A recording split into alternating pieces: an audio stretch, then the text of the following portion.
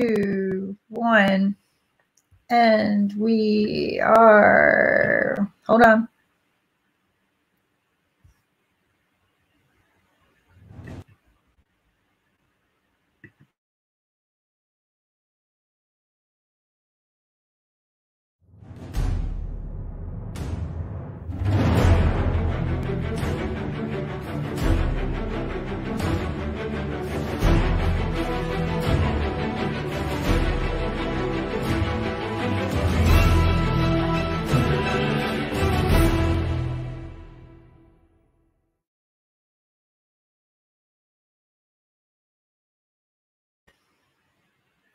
And hello, everyone, and welcome to ibm.tv Chess Stars with Sasha Starr.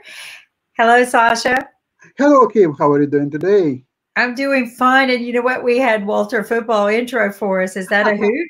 Okay, that's great. I love his music, right? It kind of gets us prepared for something great. But anyway, how are you doing there in Canada? Okay, we're doing okay so far. We're still dealing with this stupid coronavirus.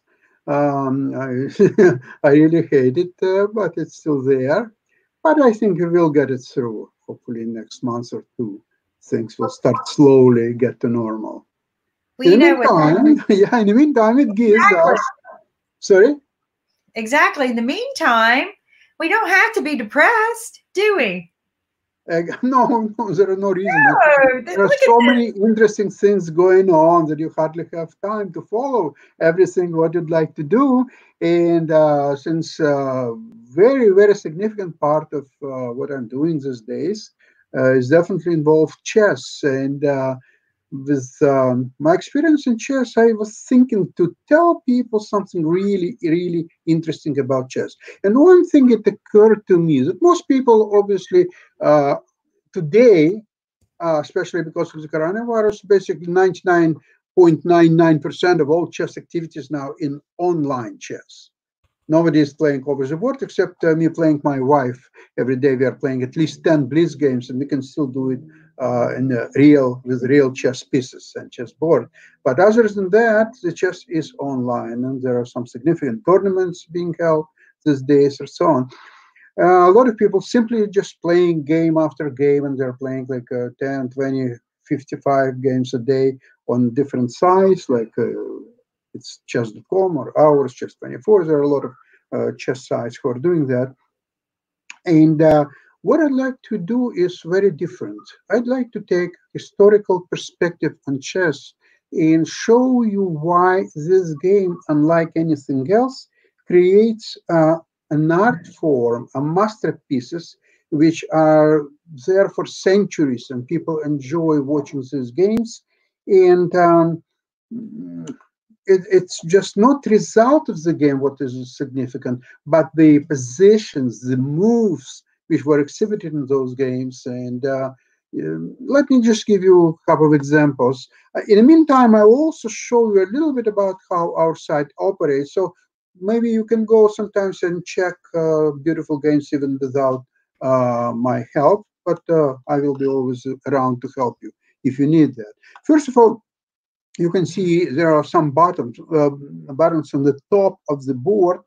Let's see, here's a play, view, learn. Okay, if you are going to learn, and let's see, we'll go to famous players.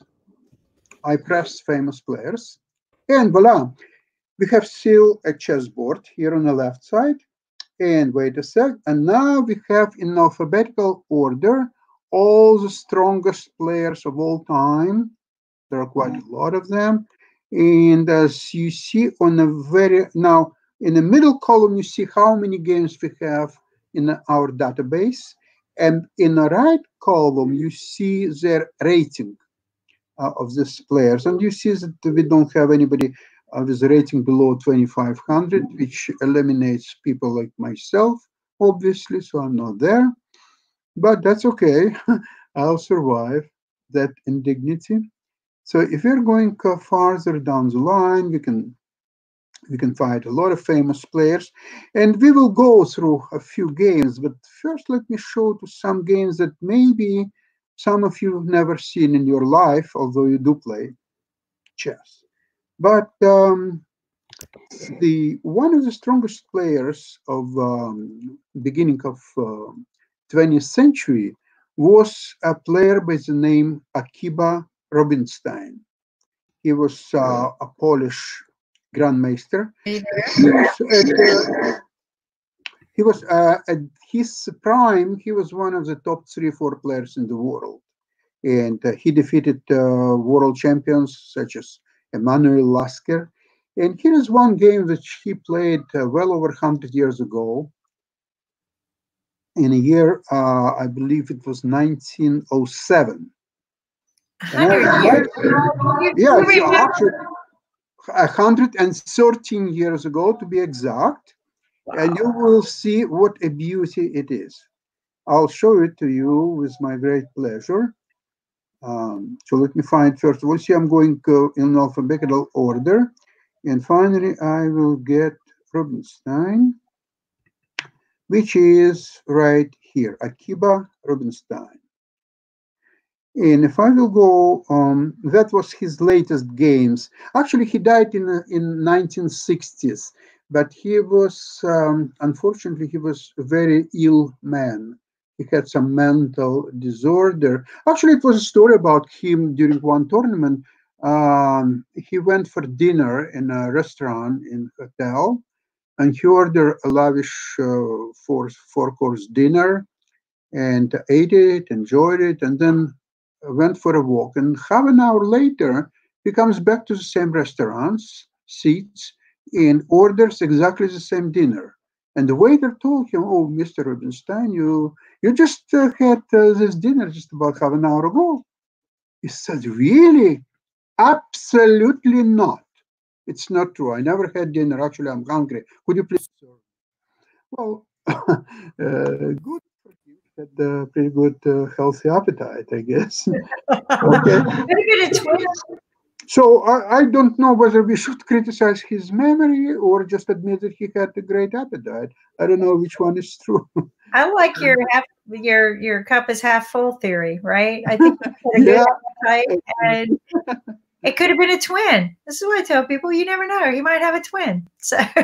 Oh, I see. Okay, that's a good thought. Okay, so here is the game. George Salve, who played white pieces, and Akiba Rubinstein, who played black pieces. And of course, mind you, I don't want to really tell you so much about his great contribution in opening theory, because the methods, the way he played openings, they're still valid today, more than 100 years later. But that's beside the point. It's not what I tried to show you. Okay, see, now I open the game. We're going to see the game. Just move by move. Now, on the right side, you can actually ignore it altogether. However, if you'd like to take a look, you see the move, for example, e4, and we have over 2,780,000 games in our database, with white winning 38.1%, 31.3% is drawn, and black wins 30.6%. But okay, forget about all that. Let's just enjoy the game. So don't do anything. Just watch the board, watch the moves, and see how the game develops. So far, it's very usual opening. It's so-called Italian game. You see, it's almost symmetrical position. Everyone is developing its pieces. You see, now white was threatening to take an f7 pawn.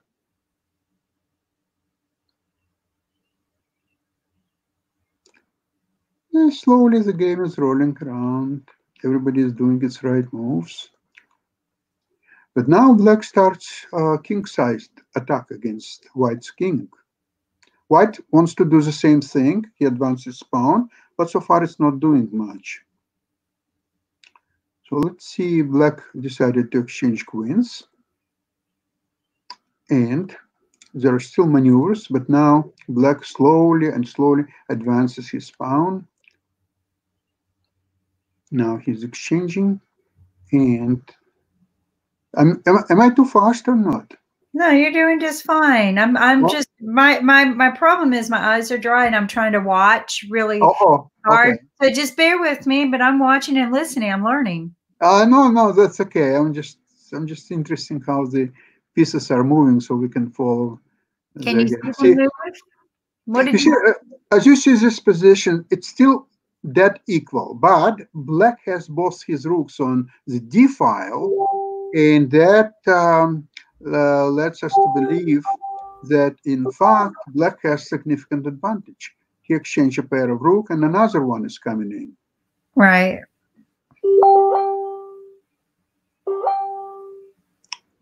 Yeah, you see, white is fighting for his life, but unfortunately it doesn't work simply because now there is a huge advantage, 2 extra pounds, and the black resign.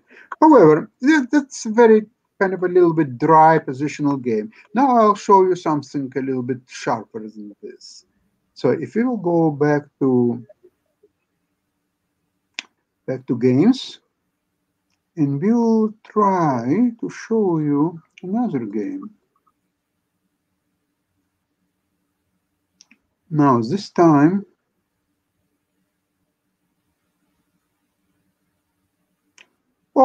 the same opponent, same year, George Salva, but this game is way much sharper. Now you will see why very soon. So far, first few moves are about the same.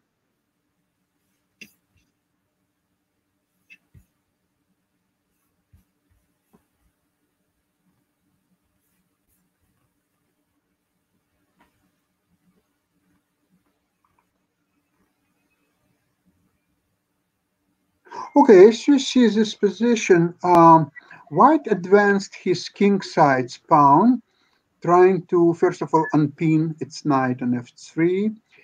But at the same time, it created quite a few weaknesses, and you will see what's happened in a few moves here. You see black advances his pawns in the center, and white is actually fighting for his life. Now black advances pawns even farther. Now the queen comes, takes pawn, and now it's very dangerous position for white. And look how black solved this problem. Now he wants to bring his rook into attack. So I want to time out just a second. I think your screen's moving fine, but the screen that we're looking at hasn't moved, and I don't know why. So I know you're moving things because, but the screen that we're sharing, it didn't move. I don't know why. So usually it moves just fine because you see me scrolling it. Sometimes we have technical difficulty, folks, but I want you to see what Sasha's doing. So let's take a look at what's happening. Sometimes we all learn technology here. Can you refresh your Chess Stars screen? Hold on, I'm experimenting. Okay, let me refresh that.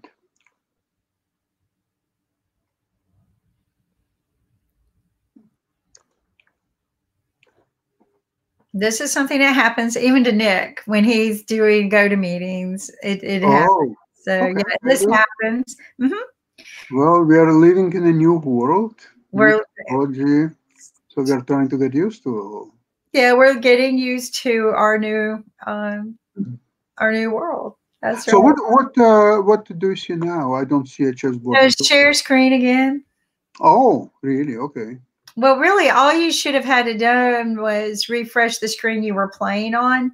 I just wanted to, but let's do this. Let's see if this fixed the problem. Okay, so I should have pressed Chrome tab, yeah? And then now just share screen again. Okay. There we go. Here, I got you. So, good. There we go. We have exactly. There we are. We're exactly where you said we were. Okay. Oh, okay. So let's see the finish of this game. So you see this arrow, the blue arrow. The pawn moved and attacks the rook. So what to do? White stops pawn, and now another rook is hanging. Now queen is threatening to take the rook. So white is playing this. And if black takes rook, then white will take black's rook, okay? But it's not going to hurt. He simply goes to another line. And now look at this. Queen check. Look at this move. Now white can take queen for nothing, which he must do anyway. There is no other move. But now, this is a discovered check. The bishop on e4, right there, is now attacking king by black's moving the pawn ahead. f3 pawn moves to f2. And now, you see, well, he must take. However, now, he takes rook, black pawn, and promotes itself into queen, and takes rook. You see what's happened? The black took almost all pieces in 2 moves. Wow. And that's a very spectacular end of the game. So the game is over. Okay. Over. Explain why the game is over. The game is over for one simple reason. Let's count the pieces. Black has a queen and 2 rooks. Now, white, on the other hand, has only queen and 1 knight. So if you know the value of the chess pieces, the rook is approximately 5 points. Okay. So if black has 2 rooks and white has none, so black has 10 points, 5 plus 5, and knight is equal about 3 points. So now 10 points versus 3 points. That's in chess, it's fantastic advantage. Yeah, no, this is very interesting because I didn't understand the points. So yeah, and you know how many points is queen? It's debatable, but it's either 9 or 10. You see, some people believe that it's 9 points because it's equal to about 3 light pieces, like 9 bishops. Knight and bishops are worth 3 points each. But there is another system that each of these light pieces, knight and bishops, are worth 3.5 points. So if there's 3.5 points, then it's worth, queen is worth about 10 points, which is equal to 2 rooks. And that makes a lot of sense. I would prefer actually that system, but you know what? People are still debating. There is also some other consideration because, for example, in some open positions, for example, bishops are stronger than knights. Rooks are stronger than both knights and bishops. Queens are very strong in open position, not that much in close position. Knights are very powerful in close position. So it also depends on the position. If you want to may put exactly the value, but just to have at least some orientation. What's the value of the piece? This is a pawn is worth one point. The knight and bishop are either 3 or 3.5. Doesn't matter that much. Rooks are 5 and queen are, say, 10. That's probably the easiest one to deal with. So does this do the points? Is there a place where it does the points for you? A place what? So does it show me somewhere on your site? Does it show how many points? Well, I guess you can find it probably elsewhere, but you don't have to preoccupy yourself to memorize it because it's very in a way it's somewhat artificial table with points. It just helps you to have at least basic valuation. If you trade, for example, a knight for a pawn, and you know knight is worth say 3.5 points, and pawn is only 1 point. Why would you trade your knight for a pawn? You would never do that. Right. Just for this, for comparison purposes, that's where it becomes valuable. Okay, now I want to show you something. Okay, we are looking at Rubinstein's game, so maybe I'll show you just one more, also very beautiful game. Now, was it played also in 1907, I believe? I think so, yes. Just find it. That's really, really. I'm looking at these games. I'm impressed that these games were ever played, and never mind 100 years ago. Let's share a little bit about this. The people are able to go back and look at old games between two great chess players, and you can select these games and play them. Like you can sit back and just let the board play itself. Yeah, absolutely. So cool. It is like watching TV, but a lot more fun. And like Dr. Art taught us today, you know, TV, all those commercials are brainwashing us to eat junk food. We could be doing something like this, having a lot of fun, and watch two other people play. Yeah, absolutely. Now, here is another game also played by Rubinstein, also in 1907, Wow. against a player by the name Rotlevy. Now, that game is obviously one of the most beautiful games in history. Now, tell me, do you see the moves? Love story. And what's cool is we're playing games that were played over 100 years ago. That's what's cool. Wow, this is like over 100 years ago. This game was played, and we get to watch it. This is cool. Now, are you following my moves? Yes. Excellent, excellent.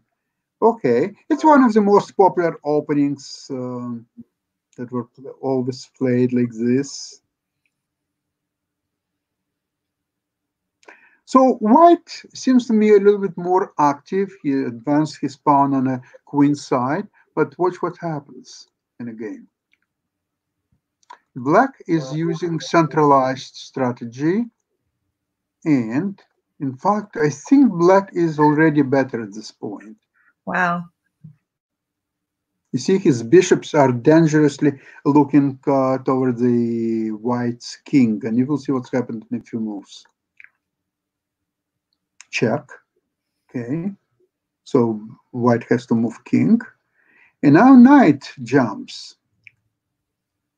So he's trying to cover the long diagonal with his bishop. But black advances now his queen.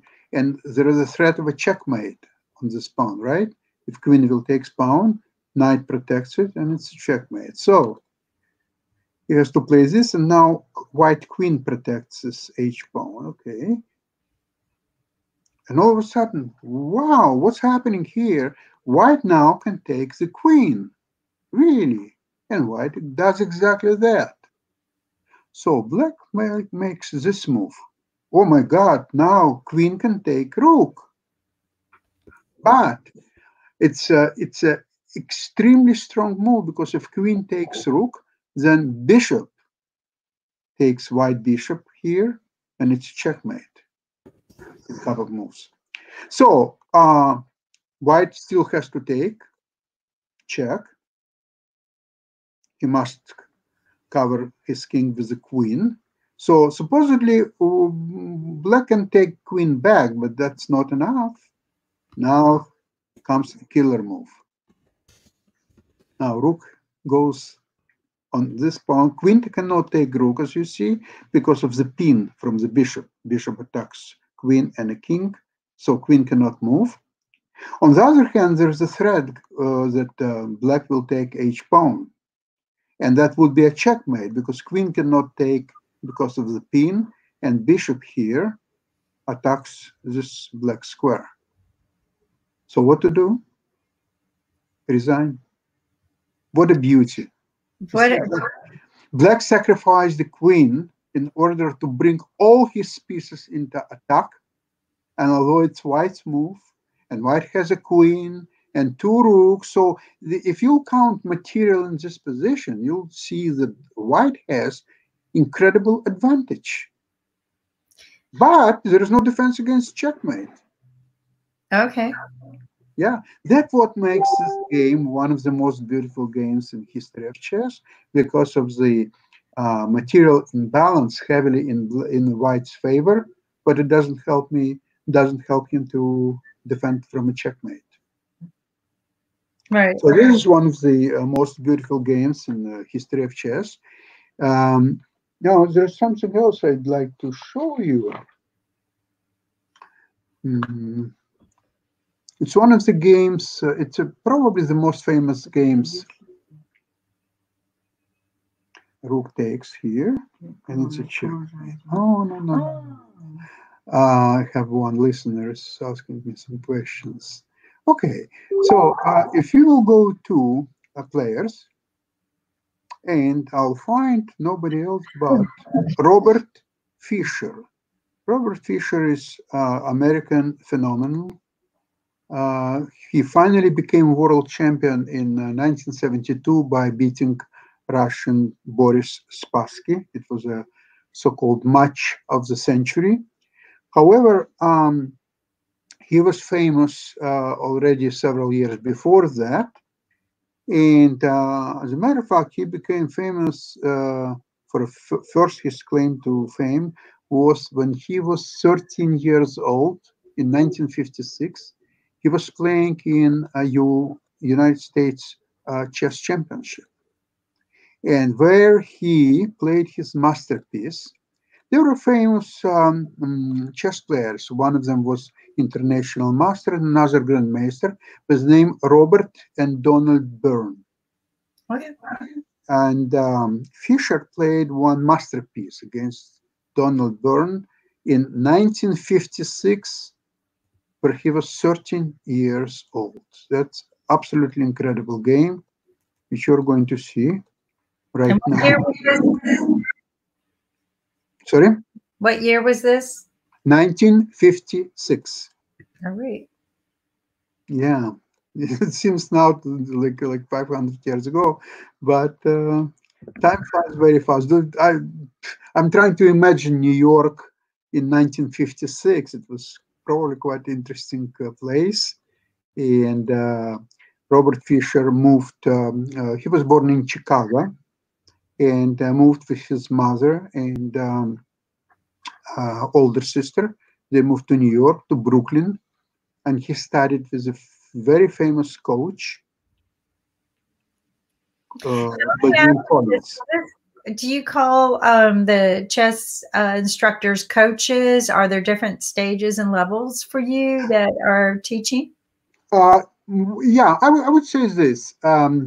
There are trainers, there are coaches, there are instructors, there are teachers. You can call them, you see, most of them are teaching chess in schools, for example, and trying just to explain how the game is being played so people could learn, enjoy the game. But there are coaches who are instructors on higher levels. They're coaching grandmasters or international masters who are on their way to become grandmasters. So it's a different purposes. One is just to publicize the game and make people really enjoy the game.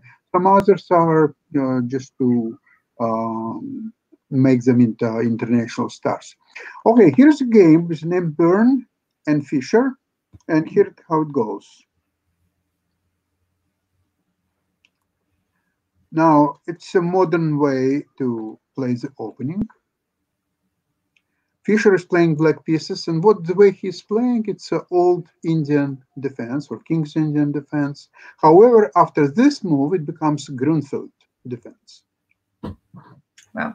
So far, it's all opening theory. Just see, enjoy the game, and as you see, White has a special advantage, and his queen is very aggressively placed. However, look at next couple of moves. Okay.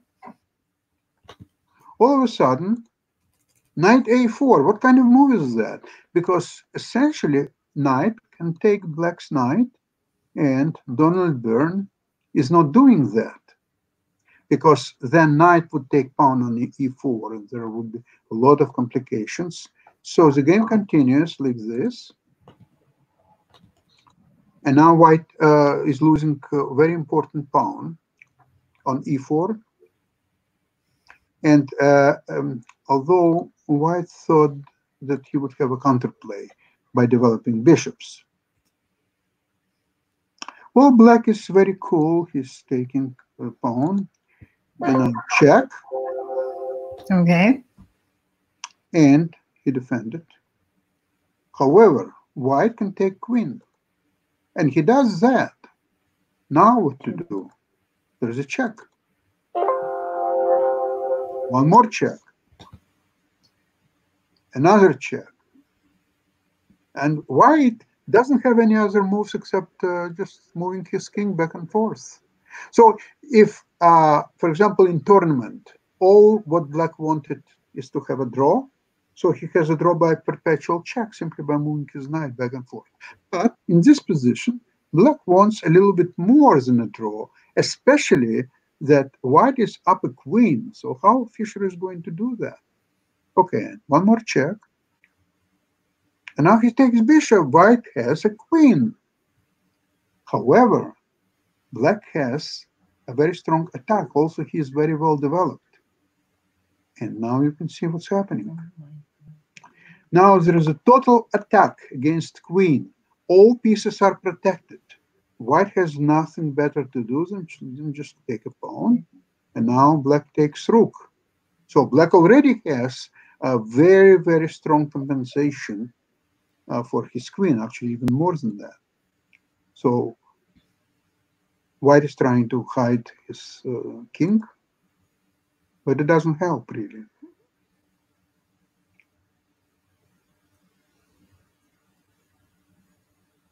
Now look how many pieces black has. He has a rook, he has two bishops, and he has a knight. And white has only one knight and one queen. So, and never mind 3 extra pawns at black. So it's complete wipe out. Oh, wow. And black wins this game easily by playing check, another check, and he just runs his king to a checkmate. Until he can't move any further. No, it's coming right here. Okay, look at here. Here is a checkmate now. Rook attacks king, and it's protected by bishop, and there's nowhere to go with king. You see? I do. This is considered to be one of the top grandmasters games of the 20th century. Wow. Yeah. Wow. And look how strategically it was played. When you thought one was going to lose, they came back. So, I mean, it was a beautiful game. It's like dancing on the board, right? Dancing with the stars. Right. We're dancing with the stars. But each game is a different moves. You shared this story yesterday with us as well, that each time is different. But, you know, you can start out the same, but it's different. Yeah, the beauty of chess games is that you see, if you look at the beginning position, you can see that white can start game with 20 different moves. There are 8 pawns. Each pawn can move 1 square at a time or 2 squares at a time. So you have 16 different moves by pawn, and each knight has 2 opening moves. So it's 20. So if you have 20 moves for white, and then you obviously have 20 opening moves for black. So if you multiply 20 by 20, you will see 400 different moves, different positions after only 1 move. So if you will go farther and farther, you will go into astronomically huge numbers. Like, I don't want to even name it. I don't want to scare anybody. It's not my purpose to being here. But trust me, it's been calculated there are more chess moves than atoms in the universe. So, see, the numbers are so huge that you can't even comprehend them. It's well beyond a human brain to understand that. That's why I really believe in theories that chess was brought to us from another planet, from another civilization. I can't believe that human beings could invent such a game. I just refuse. I agree with you. I think there's so many things on our earth that are unexplainable for mankind to have been able to engineer, like the pyramids and just so many other things. Look at some of the things that occurred in science. It's just very difficult for me to believe that we evolved some of these things just on our own. So I think chess is one of those games. I mean, you know, and how somebody came up with each of the chess pieces to move a certain way. Like a horse has got to go 2 step and 1, 2 step and 1. You know what that is? That's a dance. You know? However, knights, the only pieces in chess that can jump over other pieces. No other figure can do that. Only knight. Only the horse. Yeah, only the horse. Exactly, because horse jumps. But you know, to me, the knight is a lot of people. They have their favorite pieces, and when I interview chess people, I'm sure they all get asked that. What's your favorite chess piece? And to me, I pick the knight for many reasons. One, because I feel like that they're the ones that work and serve the most in the court. I mean, that's their purpose, right? And it was a horse. Yeah, I grew up loving horses, and so of course. But what's your favorite piece, Sasha? I would say queen. The queen. Queen is the most powerful piece. It's powerful. You know, this is what kills me. The king should be the most powerful. Nah. Yeah, but see, in chess, for some reason, king moves only one square at a time in all directions, but queen moves unlimited squares of the time in each position. So a king being in the center of the board, let's see on this square, it can move to 1, 2, 3, 4, 5, 6, 7, 8 squares around himself. 8. Queen being in the same square, if the board is empty, it can go 1, 2, 3, 4 squares. 1, 2, 3, 7. 1, 2, 3, 4, it's 11. 1, 2, 3, 14 squares. And then it can move as a rook 3 and 4, 7, 3 and 4, another 7. So it's 14 and 27 squares. Well, that's how. So the queen is probably 4 times as powerful as a king. If you add that up, and you know what I say is you just can't keep a woman still. That's the reason why she was made the most powerful. They had to make it realistic. Yeah, but you see, it became realistic. But it creates a little bit in balance in chess that, unlike in life, queen can run away from king, but king cannot run away from queen. Because queen is much stronger and much faster, and so that's why the queen is so much powerful. And actually, queen can checkmate the enemy king, and king cannot checkmate enemy's king. Right, the king can't do that at all, can it? No, that's the only piece. Even pawn can checkmate a king, but not king. Interesting in many ways that you make these pieces the way they are.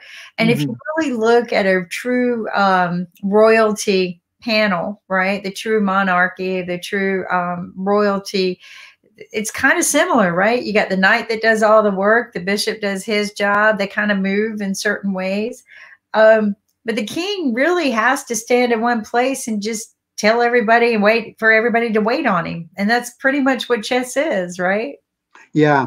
So really chess is, if to believe that Indians invented chess about 2,000 years ago, so it's basically, it started as a war game, because if you look at the pieces, the bishop, they had the bishops in their armies, like elephants, right? They had knights, their chariots powered by knights.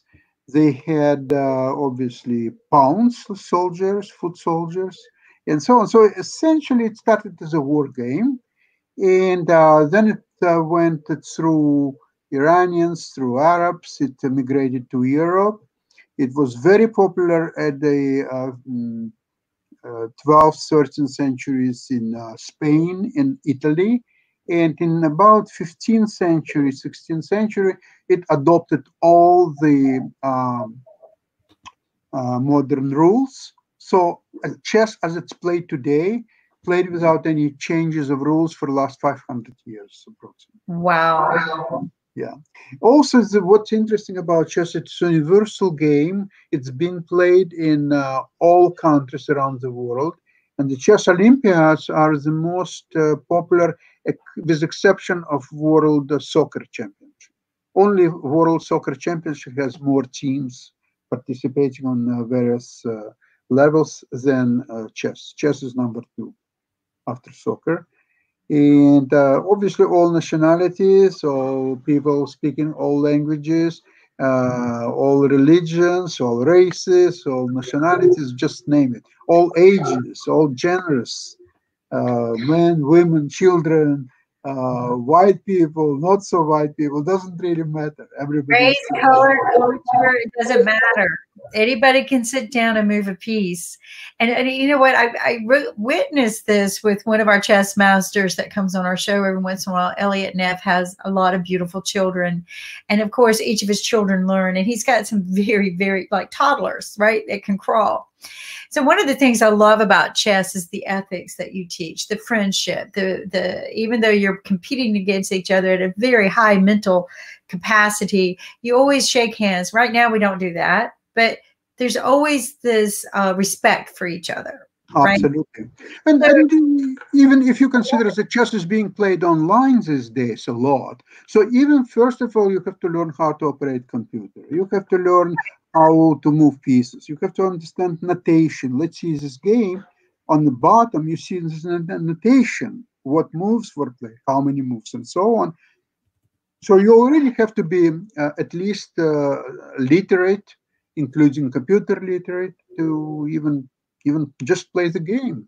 So a lot of people who are learning how to play chess, they're doing very well in other disciplines like mathematics, like different subjects like physics, chemistry, many others. And as I told you earlier today, in 1990s, the Bankers Trust hired a lot of chess grandmasters to do a bond and stock trading, and they all did very well.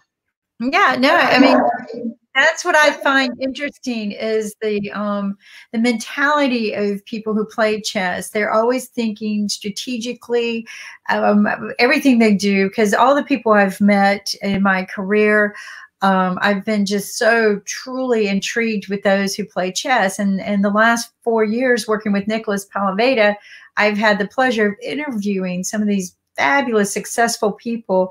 And I looked at the common denominator of all of them, and they play chess. I'm like, sure. Wow. Okay. You know what? For before we close our show, we can play one game. Time? You want me, right?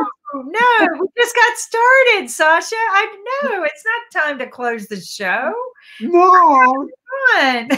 Well, I just thought if we could. We'll do it next week, I guess. But I didn't even realize it was time. I'm sitting here.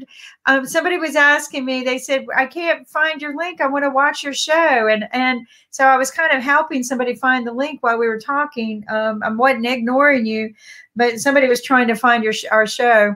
I think it's time to fight coronavirus. We need corona. Are you saying it's time to lock down? Yeah. We're not going to wrap up. We're going to lock down. It's Corona time, folks. You know, Sasha, this has been very enlightening. I enjoy every visit with you, and thanks a lot. I guess I would call you Sensei. You know, because that's just respectful in my world. I worked with the Japanese for years. You were a sensei. You are a master at this game. I think one of the things I like about this is that we're going to learn together the good and bad out there, right? Because there's good and bad in everything. But how many times in your lifetime do you get to sit down and watch a game that was played 100 years ago? Not very often. First of all, this technology was never available until recently. So if you wanted to look at the game, it would never play by itself. You had to first of all find the book where the game is. Then you have to have a board in front of you. So you have to look at the book, move the piece. Then you have to evaluate position and think about really what's happening or so on. So it's only last couple of years that technology became available, and I'm very proud that it's available on our site. And you can just go there, find the game, find your favorite player, and just replay it. And the game will just play it by itself, and you will just see it with maybe with a beer or cigar or something else, and just enjoy it. Well, here's you're showing us how to do this on your website. You don't have to wait for Sasha and I to get together on Saturdays to have a Corona and talk about it. you can go do it yourself anytime. And yeah, sure. I'll show you more games. I'll show you how to operate the site. that's And right. essentially, we will have a contest, which we will prepare technologically, so it will be right on. And that's where the real stuff. But I don't want to take today a lot into this. We No, will talk next Saturday. We'll talk more about it. but here's something interesting. A lot of people don't know is chess is quite a love story in your life, and we'll share that next week. Next week for sure. Yep. Thank you so much, everyone, for joining us on Chess Stars.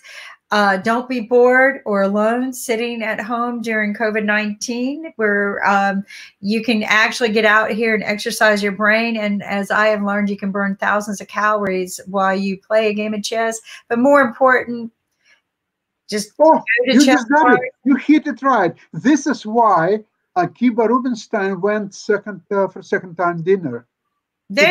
Because he burned his 6,000 calories. He was hungry. I solved it. Okay, we got it. Solved the historical problem. See, yes, we got it right this time. After all of these hundreds of years, we now know the truth. He burned all of those calories. And folks, thank you so much for joining us. We'll see you next week on chessstars.com at 3 p.m. Eastern Standard Time. And if you have any questions, don't hesitate to reach out to Sasha. He's always available, or join us on ibm.tv during the weekdays when we're doing the TV show, and text Sasha. He's there every day. Have a great